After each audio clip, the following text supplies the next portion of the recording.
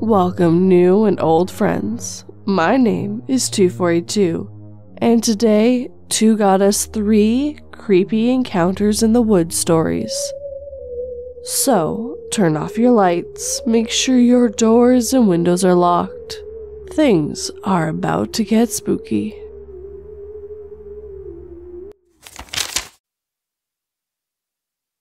When I first became immortal, my biggest fear had been outliving all the people that I loved. But after spending countless centuries crawling at the bottom of the ocean, my biggest fear now is that I will never reach dry land.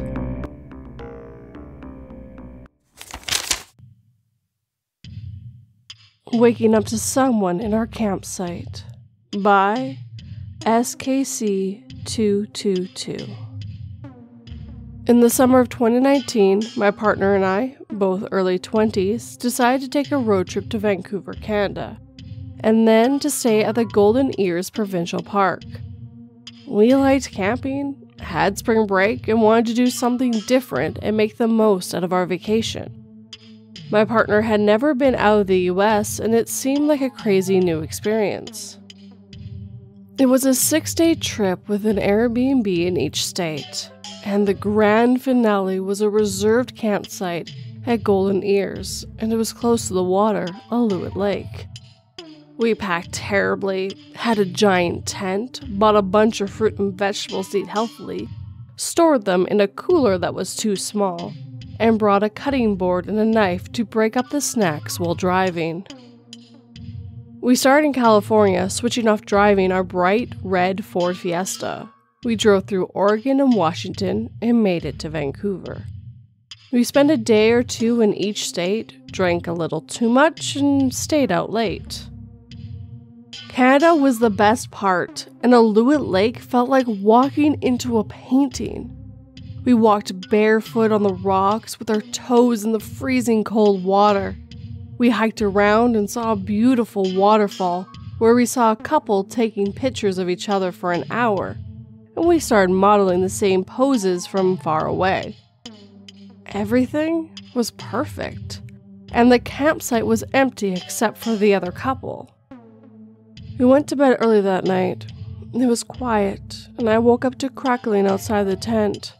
My partner was still asleep and snoring. I didn't think much of it because it was pitch black and probably an animal. The crackling continued closer to the tent. I sat up and grabbed my phone. The brightness came on, and I turned it off, almost blinding myself with the light. In those 2 seconds, I could make out a person right outside our tent. I froze and sat up. They weren't moving and were close enough to unzip the tent. I started poking my partner because I had no idea what to do. They woke up, and I said there was someone outside the tent. Then I heard footsteps. Quiet footsteps walking out of our campsite. My partner starts loudly saying, "What?" repeating in a sleepy haze. A car or a truck is parked right outside our camp area. No one is near our campsite. It started up and then drove off. They didn't turn their lights on until they turned the corner, and we were out of view, so I couldn't make out much, but it looked like a truck. So I'm shaking, and my partner can't put together what's happening. I want to leave, but Golden Ears locks their gate until 6 or 7 a.m., and it's 1 a.m. So we are going to be here. I make us move to the Ford Fiesta and fall asleep in the tightly packed car. She falls asleep immediately and thinks I'm paranoid. Could it have been a park ranger? It seemed too weird of behavior for a park ranger. I sit there wide awake for about 2 hours. The car is locked, and I want to sleep but can't. I'm in the passenger seat. My partner is in the driver's seat asleep, and it's 3 a.m. I'm sitting half awake. I hear the car slowly drive up the road. Lights off as it rounds the corner. It had to be the same truck, and I was scared, but my adrenaline was pumping. It slowly rounded the corner and pulled up directly in front of our campsite, again, in the same spot. I feel like I'm going to throw up. I had no weapon but the kitchen knife we brought for the fruits and veggies, so I grabbed the knife and tried and made myself look angry, crazy, and big. I sit straight up in the passenger seat, holding the kitchen knife. I keep it straight up at eye level and stare deadpan out at the truck in the pitch black, just like the father in the American Gothic painting. The truck stops and turns off. A light shines directly into my face coming from inside the truck, and I stare back, terrified, in my bright red Ford Fiesta, holding my large kitchen knife, not blinking.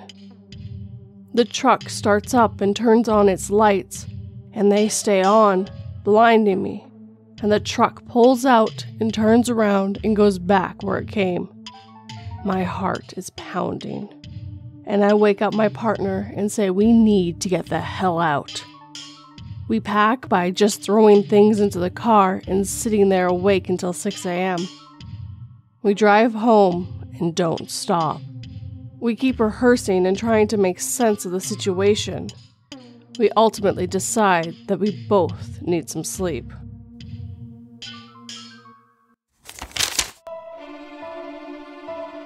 "It's Morse code for he awakens," she said.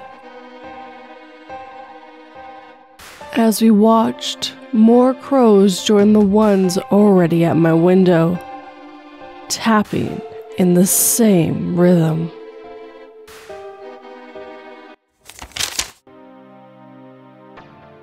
I got followed in the woods by the same guy, by Anoynmoose.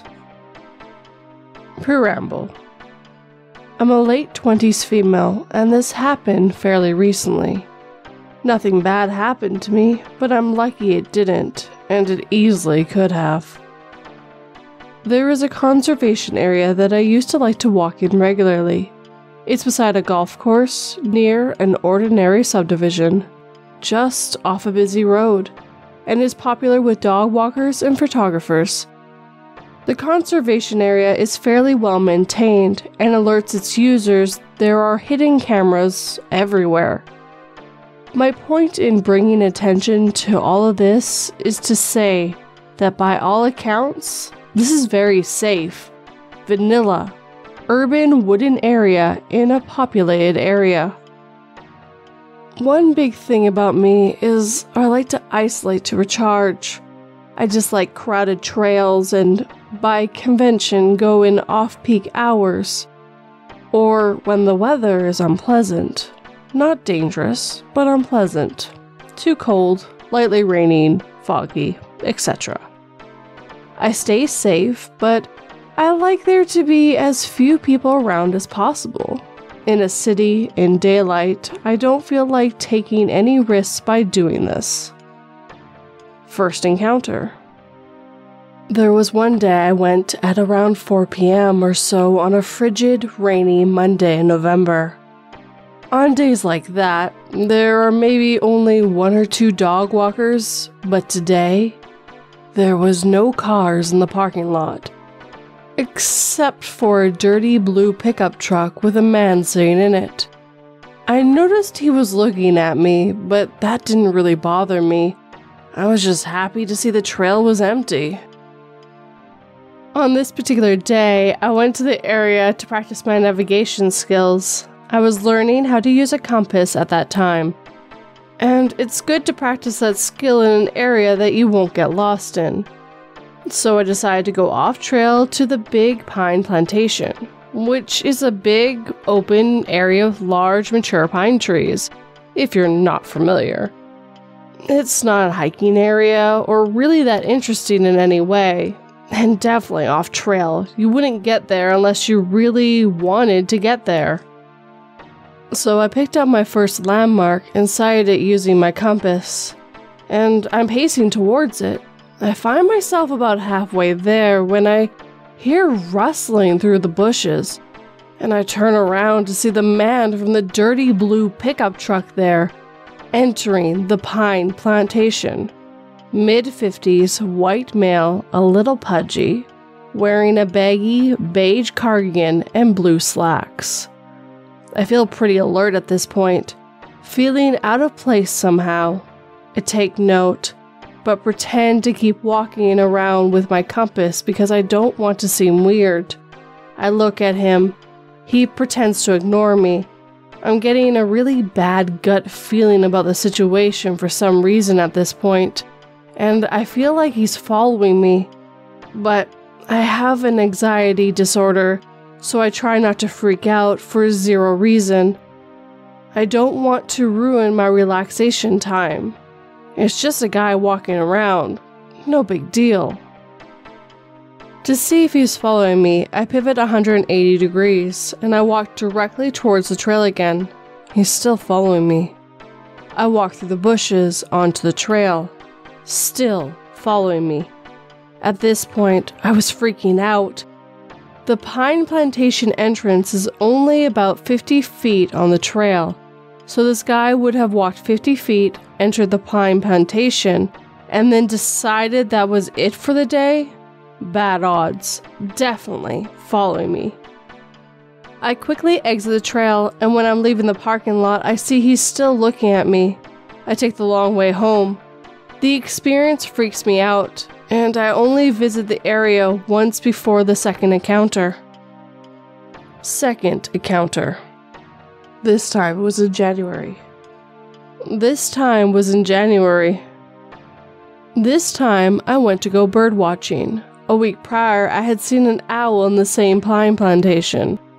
I was practicing navigation again, and I wanted to see it again. I had seen it about an hour before sundown, so I figured that was a good time to try to see it again in the same area.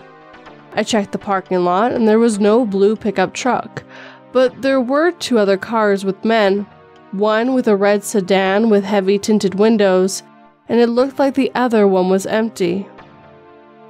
So I go to the trail again. Today is muddy, wet, and cold. Area should be totally empty. Good. Unfortunately, not so. About 20 feet on the trail, I hear footsteps behind me. I didn't like when people walked behind me, but it's not a crime, and I'll lose them soon when I go into the pine plantation. I'm sure you know where this is going. When I walk on the pine plantation, there is the same rustling of the bushes before, and when I turn around, I see the same man from before. I feel a wave of terror and dread overcome me. Alone in a muddy forest with a possible stalker. But it's still so calm, and it feels so mundane. To confirm my fears, I walk over to the area where I saw the owl last week and pause to look for it. Who do I see next to me is the same freaking guy from before. I'm terrified at this point, and every part of me is screaming run. So I walk as fast as I can to the trail again. I pass some other random guy in the same pine plantation and smile at him, just totally on autopilot. He smiles back. It wasn't until I was in the parking lot where I get freaked out that there was a second person in the same pine plantation. Could they be connected somehow? I stop briefly in the parking lot and take out a small notebook to quickly write down the license plates of the 2 cars. This gives the original man to catch up to the parking lot. I book it out, on foot, out of the parking lot, and he yells towards me, "Can I give you a ride?" And I just shake my head and keep walking. As I walk away, he begins to follow me in his car. He waits at the intersection to see which direction I'm going in. I decide to walk in a busy park to lose him. He pulls into a nearby hidden driveway and stares at me, and takes out his phone to presumably take a photo of me.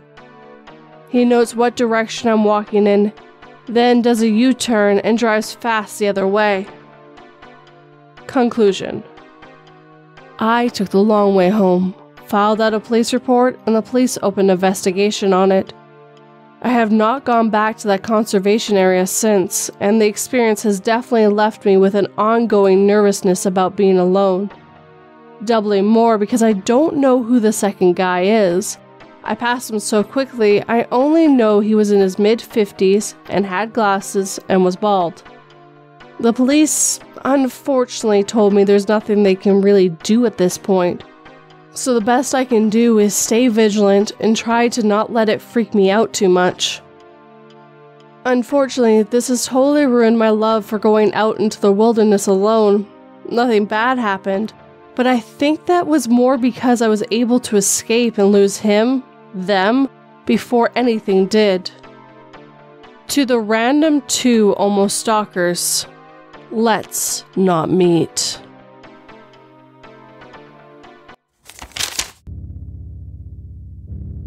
One night, Julie dreamt that she had drowned her baby brother in the tub and woke up, relieved that it had just been a bad dream.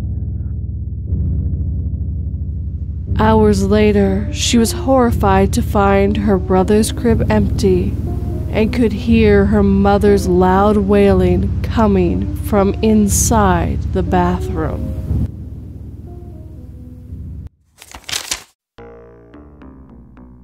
I think there was a skinwalker, or some type of thing like that, at my grandparents' farm, and it creeps me the fuck out. By Bubble Nugget 62. Okay, so I've been a skeptic of creepy paranormal things my entire life. I've never really believed in that type of stuff. But the thing that I heard/witnessed at my grandparents' farm shakes me to my core. My grandparents own a large plot of land in central Missouri, and they have owned that land for around 40 years. I have been to that farm over 10 times, and every time I go, I always get this terrifying feeling that something is watching me. Like, there's always something behind my back. I have also had many strange encounters there that are downright bizarre. My first encounter with whatever the hell this thing was when I was around the age of 7 to 9. I'm currently 14. We had brought our dog named Spot to that farm. He was a silver lab who I loved dearly. I was exploring in the forest behind the house, just enjoying the summer breeze, when my dog started growling. A deep, sinister growl that I have never heard him make. I turned around quickly to see what he was growling at, but could see nothing but forest along forest. While my eyes were scanning the area of where my dog was growling, some animal shot out of the bush so fast I could barely see what it was. And before I knew it, it was gone. I sat there for what felt like an eternity, absolutely flabbergasted by what I just witnessed. From what I could see of it, it looked like a coyote, but the speed at which it moves was absolutely insane. Moved like 90 miles an hour and made almost no noise. But the most creepy part was that the place it jumped out of didn't even make an impact of where it had laid, and from where I viewed it jumped up, I should have been able to easily see where it was hiding. Shocked by what I witnessed, I just decided that was enough and went back inside the house. My second encounter happened when I was around 10. I was visiting the place and, like usual, I was getting that feeling I was being watched. The first day was normal and nothing really creepy happened. I was just spending quality time with family. But when night came, that's when shit started happening. I was trying to sleep in the twin bed that was shared by my mom's brother when he used to live there, when I heard a tapping. Not a tiny little tap, but a loud taps, almost like banging. It was coming from the direction of the window. I slowly sat up and looked out the window, but there was nothing, so I assumed it was just some animal or something like that. 5 minutes passed and no tapping, and I was drifting off to sleep when, boom, this time not a tap, a slam, a loud slam directly into the window. I'm not talking about a little hit. It sounded as if something absolutely massive hit the window. I shot up so quickly I nearly passed out. I decided enough was enough and grabbed a flashlight in the drawer and shined it out the window. Nothing. 10 seconds passed. Nothing. I was about to crawl into my mom's bed when I heard it. A screech. A screech that was not achievable by any human. So loud it pierced the quiet, peaceful summer night. I can't put it into words what the sound sounded like, but it was dark and horrible. I still remember it to this day. I froze. Unable to move a muscle, I was so scared. I was sitting there still as a statue, petrified by what I heard. That's when my instincts kicked in and they told me to run into my mom's room, which I did. For some reason, it didn't wake her up. I just cuddled up next to her and didn't sleep the entire night. All I could think of was that sound, that horrible, terrible blood screech. My next encounter was when I was around the age of 13. I was back at my grandparents' just enjoying my time like I usually do, when my grandpa suggested that we go deer watching. I agreed, because I've been doing this since as long as I can remember, and it was never an issue and it was extremely fun. So we took the Polaris and went out around 6-7 p.m. to look for deer. We decided to go into the most eastern pasture because they usually where we spot the most deer. 30 minutes passed and we had seen a few deer, but not as much as usually do. But this is where the shit begins. I get that feeling again, that dreadful feeling that something is there, in the shadows watching me. But this time, it's a lot more intense, like it's right up behind me, but when I look, it's never there. It appears that my grandpa feels the same presence as me too. Just to let you know, my grandpa is a very laid-back individual, always joking and having a laugh. The only time I've ever seen him to be very serious is when my great-uncle died a couple of years ago. So when I started feeling that I'm being watched, my grandpa goes from a happy and laid-back expression to very serious and alert expression. He gripped the wheel so tight his knuckles turned white and was constantly looking around to make sure something wasn't following us. He then made a massive U-turn out of nowhere and started heading back to the house. I asked him, "What are you doing?" And he replied with, "We're heading back to the house." The tone of his voice was cold, like he had witnessed someone being murdered. At this point, he was gripping the wheel even harder and was absolutely going pedal to the metal full speed back to the house. I decided not to ask any questions until we got back to the house, which we did in no time at all. Once we were there, he rushed me into the house, constantly checking his back to make sure something wasn't there. When we were inside, he closed and locked the door tight. His behavior was very alarming, and it really shocked me to my core. I decided that all of this stuff I had witnessed was enough, and only asked him one question. What the hell is going on here? When I said that, he looked at me and gave me a cold expression and said, "I have something I need to explain to you." We then sat down for 30 minutes and he explained that whatever this thing that was living on his property has been here since the day he moved in, and he and my mother had experienced the same thing that was happening to me the first few years of living here. He explained that he had seen whatever this thing is and that it doesn't like new visitors, hence why I was experiencing all of these problems. He told me all about the things he had witnessed and experienced, and they seemed to him pretty similar to what was happening to me. He told me that he knew that this was going to happen to me, and that we were always watching to make sure I never got hurt because he knew this creature better than anyone else. We talked some more, but all of it was the same. It was now late, and he decided that I couldn't sleep alone, so he had me sleep with my mom. We luckily promptly left the next morning. I have not been back since that day. Last encounter. This last encounter isn't really an encounter. Two things have happened at my grandparents' farm. Recently, we brought my sister's horse to their farm. The first night for the horse was hell. My sister's horse has always been very friendly and not shy, but the first night of my sister's horse being at the farm was bizarre. The next morning, my grandpa woke up and was doing his usual chores and went to feed the horse. He noticed that the horse was acting very weird, extremely shy and timid, but when he took a better look, he was shocked. The horse had 3 10-inch gashes down its side, like something has clawed at it. It was ruled that the horse had ran into the fence, but I think otherwise.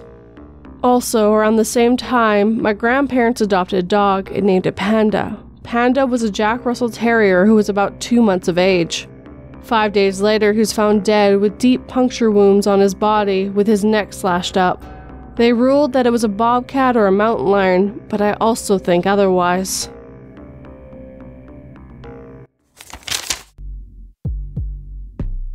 Someone doxed me, so I tried to get revenge.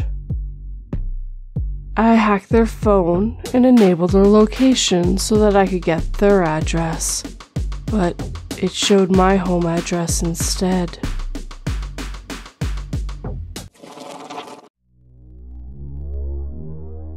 And with that, we're near the end of this video.